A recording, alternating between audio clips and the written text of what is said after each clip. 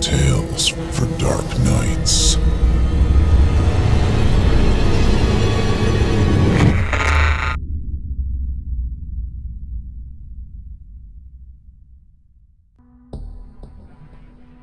Good evening. For your enjoyment, we'd like to bring you this spine-chilling tale of terror from my personal collection.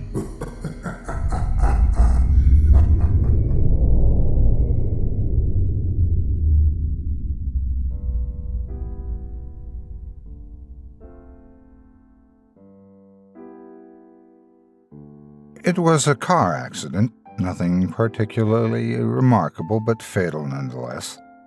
You left behind a wife and 2 children. It was a painless death. The EMTs tried their best to save you, but to no avail. Your body was so utterly shattered you were better off, trust me. And that's when you met me. What happened? Where am I? You died, I said, matter-of-factly. No point missing words. There was a truck, and it was skidding. Yep, I said. I died? Yep, but don't feel bad about it. Everyone dies, I said. You looked around. There was nothingness. Just you and me. What is this place? Is this the afterlife? More or less, I said. Are you God? Yep, I replied. I'm God. My kids. My wife. What about them? Will they be all right? That's what I like to see, I said. You just died, and your main concern is for your family. That's good stuff right there. You looked at me with fascination.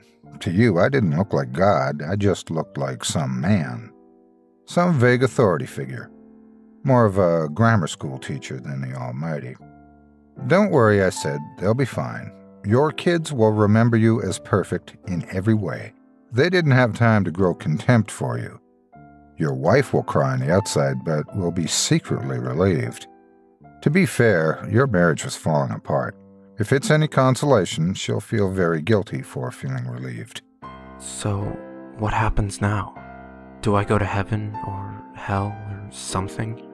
Neither, I said. You'll be reincarnated. So the Hindus were right. All the religions are right in their own way, I said. Walk with me. You followed along as we strolled in the void. Where are we going? Nowhere in particular, I said. It's just nice to walk while we talk. So then what's the point? When I get reborn, I'll just be a blank slate, right? A baby. So all my experiences and everything I did in this life won't matter. Not so, I said. You have within you all the knowledge and experiences of all your past lives. You just don't remember them right now. I stopped walking and took you by the shoulders.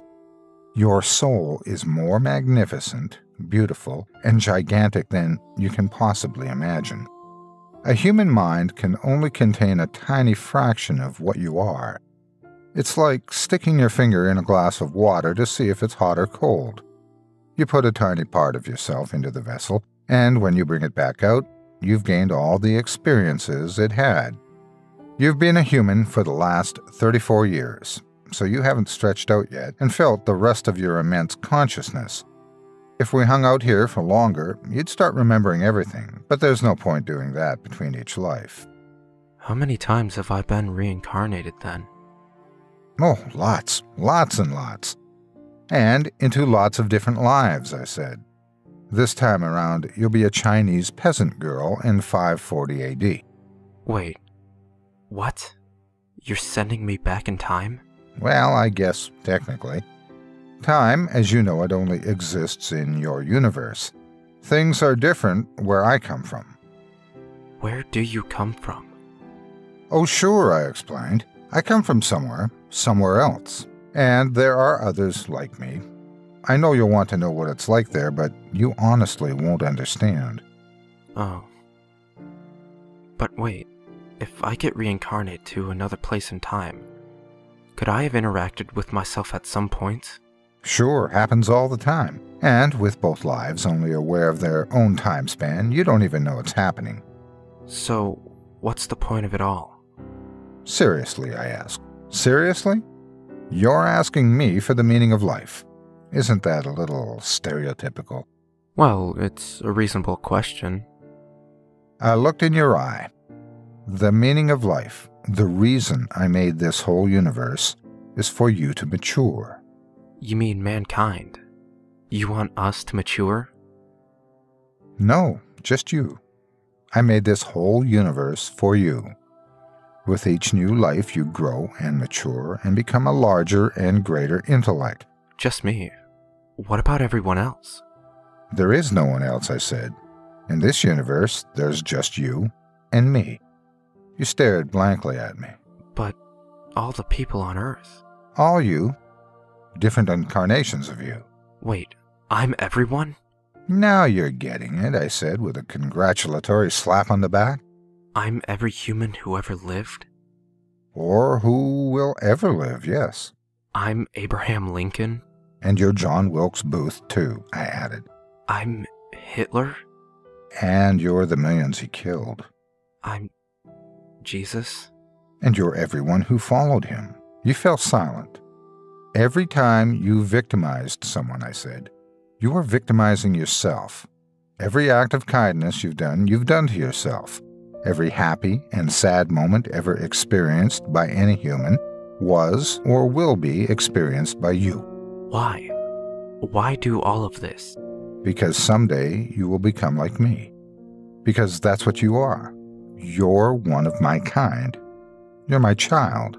Whoa, you mean I'm a god? No, not yet. You're a fetus. You're still growing. Once you've lived every human life throughout all time, you will have grown enough to be born. So the whole universe, it's just... An egg of sorts, I answered.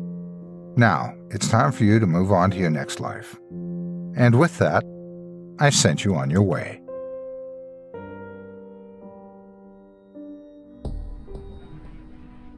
I hope you enjoyed this evening's little tale.